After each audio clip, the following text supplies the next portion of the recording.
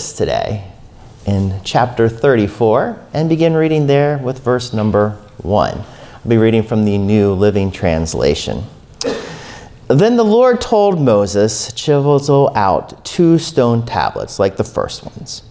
I will write on them the same words that were on the tablets you smashed. Be ready in the morning to climb up Mount Sinai and present yourself to me on the top of the mountain. No one else may come with you. In fact, no one is to appear anywhere on the mountain. Do not even let the flocks or herds graze near the mountain." So Moses chiseled out 2 tablets of stone like the first ones. Early in the morning he climbed Mount Sinai as the Lord had commanded him, and he carried the 2 stone tablets in his hands. Then the Lord came down in a cloud and stood there with him, and he called out his own name, Yahweh. And the Lord passed in front of Moses, calling out, "Yahweh, the Lord, the God of compassion and mercy. I am slow to anger and filled with unfailing love and faithfulness. I lavish unfailing love to 1,000 generations. I forgive iniquity, rebellion, and sin. But I do not excuse the guilty. I lay the sins of the parents upon their children and grandchildren. The entire family is affected, even children in the 3rd and 4th generations." Moses immediately threw himself on the ground and worshipped, and he said, "O Lord, if it is true that I have found favor with you, then please travel with us. Yes, this is a stubborn and rebellious people, but please forgive our iniquity and our sins. Claim us as your own special possession." May God add a blessing to the reading of his holy and absolutely perfect word. Last week we talked a little bit about justice, and there's still a lot of misunderstandings in our world, I think, about justice. In fact, did you know that about 2/3 of Americans say that they agree with the statement that people are good and that pretty much almost everyone will go to heaven?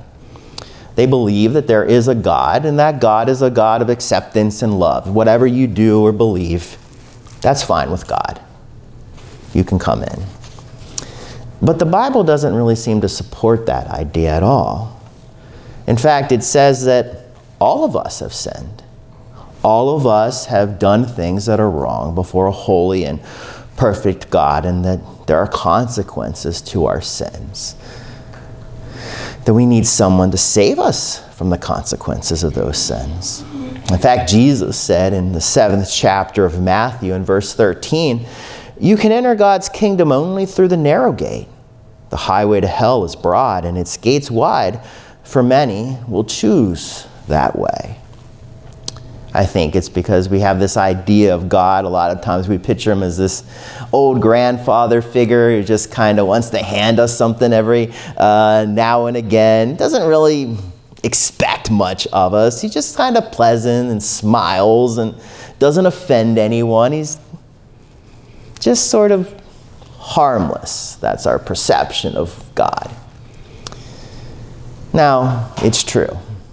God is very kind and generous, but he is certainly infinitely powerful and just. And he is certainly have expectations for us in the way in which we should conduct ourselves. There is right and wrong in the world, and that God is always at work doing something. In fact, he's sustaining everything that is or ever will be. And so we go back to our passage and we look here and we see the interaction that Moses has with God. And the first thing that God does here is he identifies himself of who he is speaking. He refers to himself as Yahweh, which is the meaning of which is I am, or I will be that which I will be. That God has always been and always will be. Before everything else and after everything else would be gone, God would remain. He was never created, just always is. He is the one who sustains and keeps everything in all of existence. And he identifies that he will not tolerate any rivals. He expects to be worshipped. There's nothing that no other person, no other thing, no other object, no other teaching, New Age thought or pagan philosophies or other religion or a sense that our world talks about spirituality is really tolerated to God. He himself expects to be worshipped. For he is a God of justice and a God of judgment. But right in the middle, as he's talking about these characteristics, he talks about his goodness and how our behaviors matter to him, that sin is, in fact, offensive to him. And because of our sin, we have offended God. And if we don't realize that we've never offended God, well, then we never think we did anything wrong. We don't understand that our sin is horrendous to God. And if we don't understand that, then why would we think we need God? He's just an option to make your life a little better, but you don't really need him.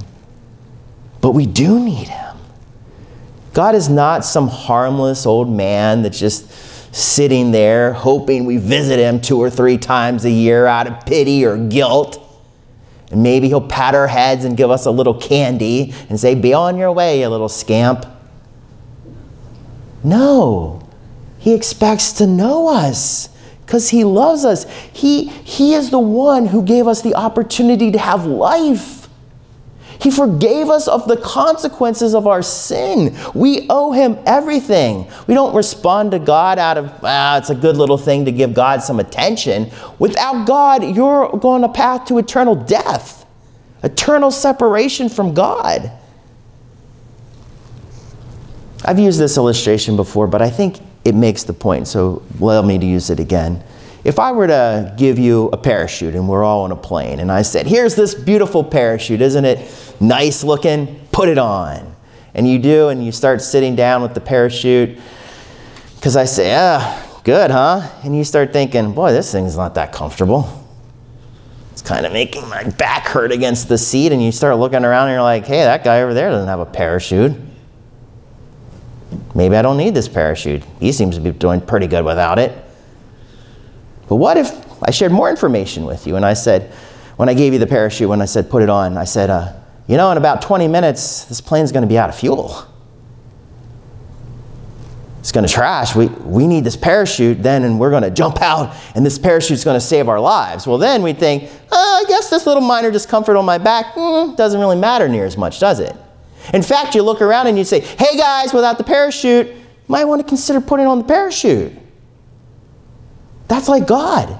God isn't there to just make your life a little bit more comfortable, so you just feel good, just an option like a buffet, and like, I'll have some of the General Tso's, or I'll have some pineapple, whatever, you take what you want. No, God's a necessity, because without him you're going to die. And not just die in a physical sense, die eternal, separated from God. And when you realize that, you want to put on the parachute and you want other people to know God. That's what God is like. God is so good, but he also is just. And he judges sin. And he must punish sin. That's what the scripture tells us. The wages of sin is death.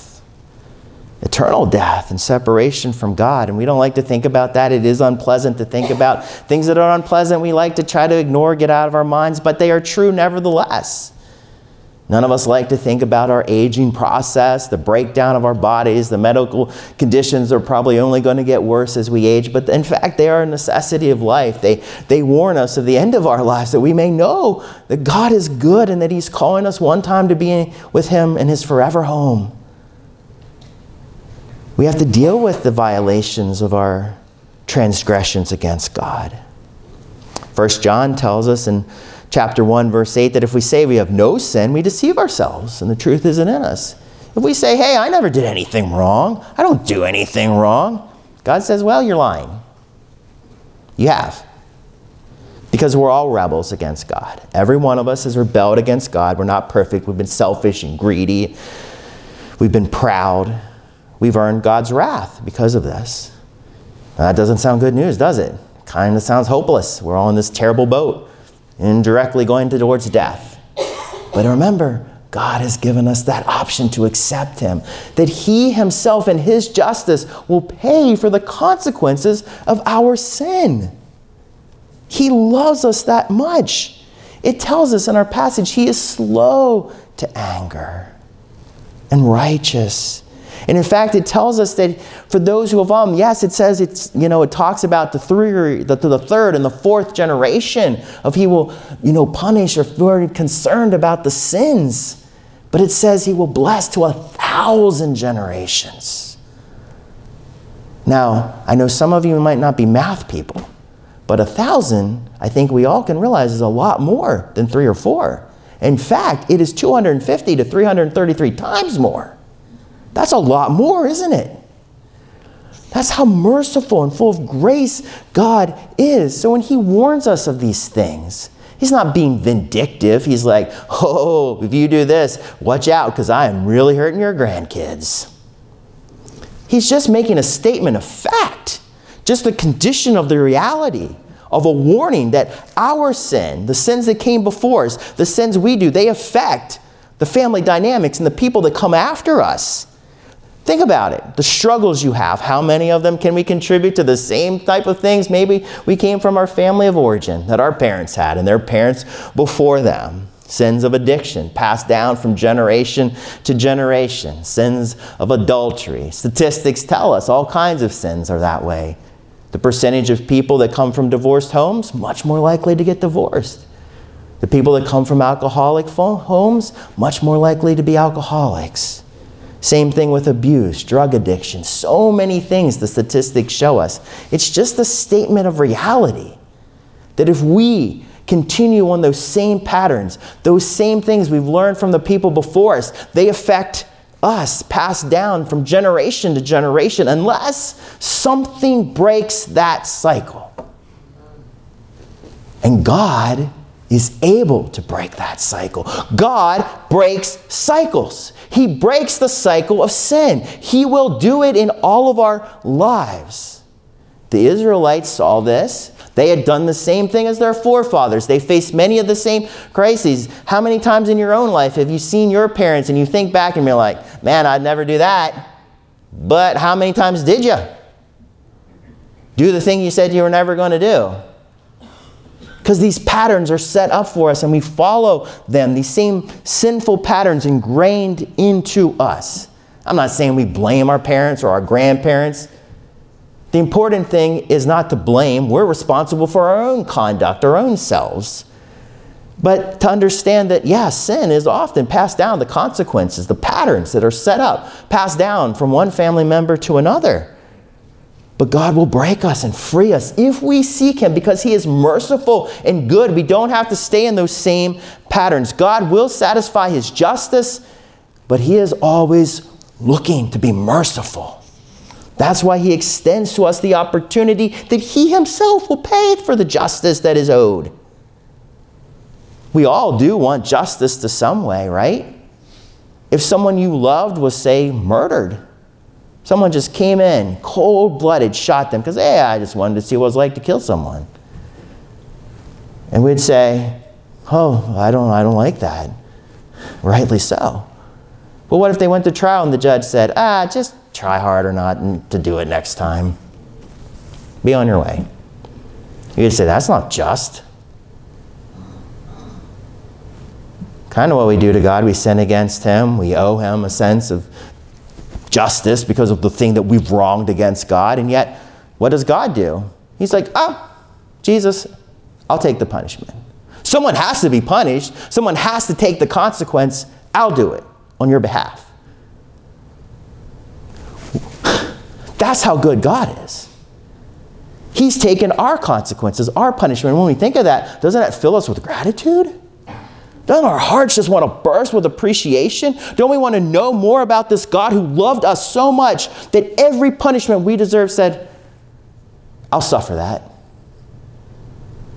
He's so merciful and so good.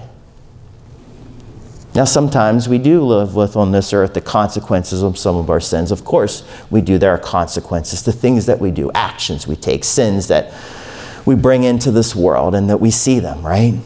We do things. We lie. We get caught. There's a consequence. There's shame and guilt that we live in for the things that we've done before. But God is good, and he will forgive us. And when we know God, we accept the consequences of our sin. In fact, we say, yes, you're right, I sinned. I broke God's perfect law and commandment. I admit it. In fact, I'm willing to share it no matter what the shame is, because God is good. He took it from me. I'm not good because I did this, but God took the consequences of that from me. He took my desire, my addiction, my problem, because he's good. We need to know to think about God's justice. There's a movie that was made in 1948. I haven't seen the movie, but I've read the synopsis. Maybe some of you have. Maybe you can catch it on classic movies or something like that. It was called All My Sons. And in it, plot synopsis of it, from what I understand, a true story about a man named Joe Keller. He ran a manufacturing business during the Second World War. And he was making parts for planes, as was the custom everyone pretty much had to during the Second World War, work for the war effort. And there were some parts that were a little defective. Well, they were a lot defective. And he had to make a choice. All these are going to be scrapped, in which case my business is going to go under. Or I just give them to the Air Force anyway. Joe decided that he was just going to give them to the Air Force and hope for the best. They went to the Air Force, and eventually they led to the death of 21 people. They tracked it back to Joe's factory. These were defective when you sent them. Joe was able to deny it. In fact, able to blame someone else. It was their fault in the process. Another employee caused this problem. That person was found guilty, sent away. So only Joe knew what he had done wrong. But eventually his son, Chris, kept looking into this and investigating, and he realized it was actually his dad's fault. And he confronted his dad about it, piecing together the evidence. And when he confronts his dad, there's a scene, from what I understand, that his dad said, "Who are you to judge me? Who is anyone to judge what I did?" To which his wife chimed in and goes, "Maybe you should just admit what you did was wrong." And then Joe goes, "Hey, wait a minute. Everything I did, you want me to give up everything I worked for? Do you think that would bring back those 21 pilots? Should I have told the truth? What difference would that make? I did what I did for you and for our son, for our family. There's nothing higher than that. How can you sit there and judge me?" And his wife looked at him and said, "Joe, maybe there's something higher than family. Maybe there's something higher than your own motivations." And then Joe's son, shortly later, I think, in the film, was able to find evidence that, in fact, because of what Joe had done, indirectly led to the death of their other son who had fought in the war. They knew he had died in the war, but they didn't know there was a connection between what he had done with those parts and what led to his own son's death. You see, what he had thought he was doing, protecting his family, trying to secure their financial future, actually led to the death of his own son. And then he realized all these things he was trying to do, keeping his family intact, providing a future for them, actually destroyed it because he did not do the thing that was right.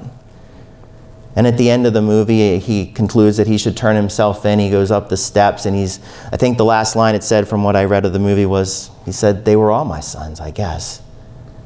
To realize that there was a sense of justice, to admit that what we had done is wrong. We see we live in a fallen world, and we're all going to choose at various times not to do the thing that is right. People are not going to do the right thing towards us. But God is just, and we who know him must pursue him and must live to the best of our ability to do what is right. And if we do what is wrong, we apologize, we confess, we make right what we did that was wrong. Because the justice of God is important. It's important to understand that justice and goodness, they originate from God. God alone is righteous. He is the one that's fair and good. He has given us a conscience that helps guide us. He has given us the Holy Spirit that also guides us, especially those who have accepted Christ, that lives within us to help us know the things that we should do that are right. And God calls us to live in justice, to reflect the same qualities that he has done. What does the Bible say? So many times there are passages throughout the Old Testament and New, but I'm like to read just from the Old Testament. Sometimes we think that God wasn't concerned in the Old Testament about suffering and things, but here's just a couple passages. Deuteronomy 15:11. There always be poor in the land, therefore I command you, be open-handed towards your fellow Israelites who are poor and needy. Psalm 10:17. You, Lord, hear the cries of those who are afflicted. You encourage them. You listen to those cries. We must defend the fatherless and the oppressed. Isaiah 1:17. Learn to do what is right, to seek justice, defend those who are oppressed, take up the cause of those who have no father, plead the case for the widow. Deuteronomy 10:19. You are to love those who are foreigners because you yourselves were foreigners in Egypt. James 5:4. Look, the wage you failed to pay the workers who mowed in your field cry out against you. The cries of the harvest now have reached the ears of God Almighty. God is concerned for justice. He's concerned how we live, how we interact with people, how we do the things that are right in this world. So much that from James again, chapter 1:27, religion that God the Father accepts as pure and faultless is this: to look after orphans and widows in their distress, and to keep oneself from being polluted by the world.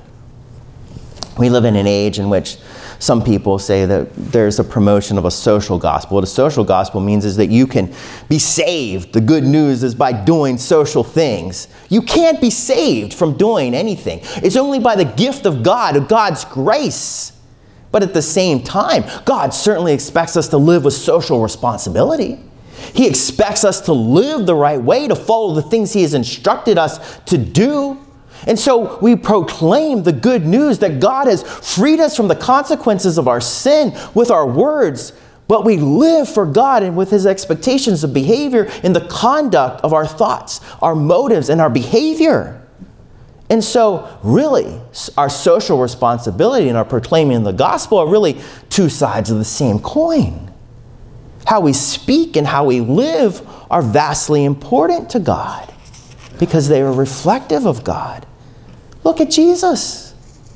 He was always sharing and telling people about His Father, about how they too could have a relationship with the Father, how they could find forgiveness of the things that they have done that was wrong.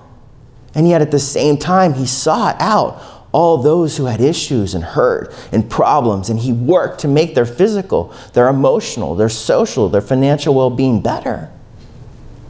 He went around doing good, as He has called us to do. I think of the late Christian church leader John Stott, who once observed, there was in Jesus a bond between evangelism and compassion and service. He was the action and love that He proclaimed. That's what we are called to do, action and love. To reflect that God is just, to tell the world that God is just, that He punishes sins, that I deserve punishment for my sins. Yes, I do.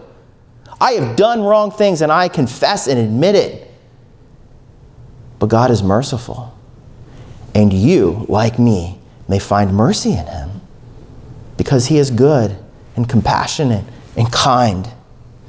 It is why the church has started so many of the wonderful things that we so take for granted and so aren't even discussed in our society. Like we mentioned last week, the founding of hospitals. Largely, for the most part, an unheard of idea until Christianity propelled this idea. The idea of educating people, teaching them for free that they could read and write, do basic math. To eliminate things like slavery in the world. And yes, it was not exclusively that every Christian was against slavery, but it was true that it is almost exclusively that those who fought for the ending of slavery did so because of their Christian faith. That is almost exclusively true. You see, God says we find the world as it is, and then He asks us to make our world better. How do we make it better? Not just because we sure will it to do better, but because we know God. We know both His justice and how He satisfied His justice for us, and then we have experienced His mercy for us in our own lives. And then we want to share both His justice and His mercy with those who are around us. I think of the words of the prophet Micah in chapter 6 and verse 8, which read, "The Lord has told you what is good, what He requires of you, to do what is right, to love mercy, and to walk humbly with your God." Let us pray. Father God, You are the source of justice, but You are the giver of mercy. You are holy and good. So often we fall so short of Your perfection.